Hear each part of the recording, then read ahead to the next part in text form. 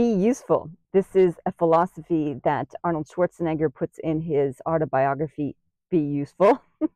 And it's also a concept that shows up in Iain Banks's novels, the first two of the Culture series that I've read.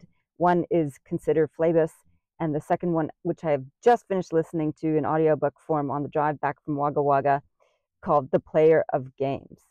And in this series, Iain Banks explores a utopian version of humanity 10,000, 15,000 years into the future, where AI is managing human society, where all our needs, our basic needs, are provided for. So conflict, war, and chaos is basically eliminated. And yet, there are still some dystopian elements, still some challenges and struggles to work for. One of the interesting parts about being useful is that the AI sentience also wants to feel like it has purpose, that it wants to be useful. And so it fights for its own survival through these books as well.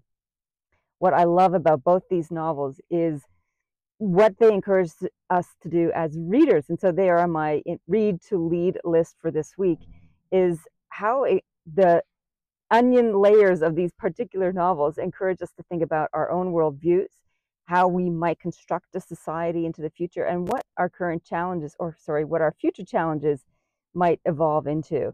And what does that show us about what we could be and who we might be in the present?